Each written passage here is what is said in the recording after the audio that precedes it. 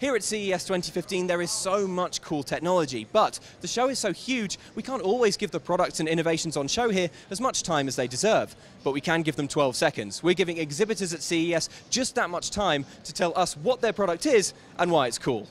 So what do you got and why is it cool? Go. Well, everyone needs to charge their cell phone, but they hate carrying around all these chargers. Well, what if on your belt you had the buckle as USB, the end of it is USB, and you just take your cord. That's 12.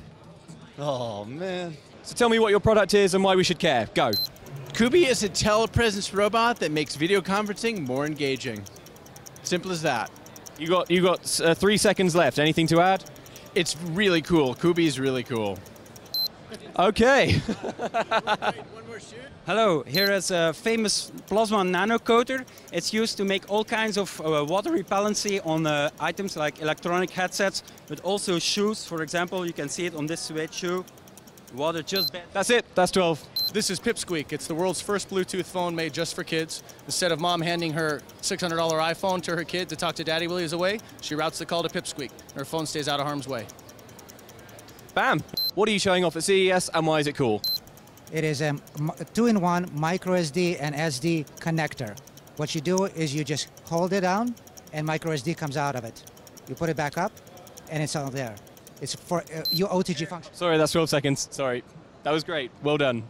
This is the Jot Touch. It's a pressure-sensitive stylus for the iPad. The harder you press, the thicker your line. You get shortcut buttons to undo. This was done on the iPad yesterday, so it's really the best stylus. That's 12 seconds. What is it? Go, go, go. This is an iPhone 6 selfie case, a remote shutter that you can charge, and you don't have to use your arm and go like this. So you can actually set your shot up, push the button. That's 12 seconds. That was good. That was good. So what is CNET and why is it good? Well, CNET is the #1 tech website for news, product reviews, videos. They got that nice cat, Luke Westaway. He's very good also. Anything you want to know about tech. 12.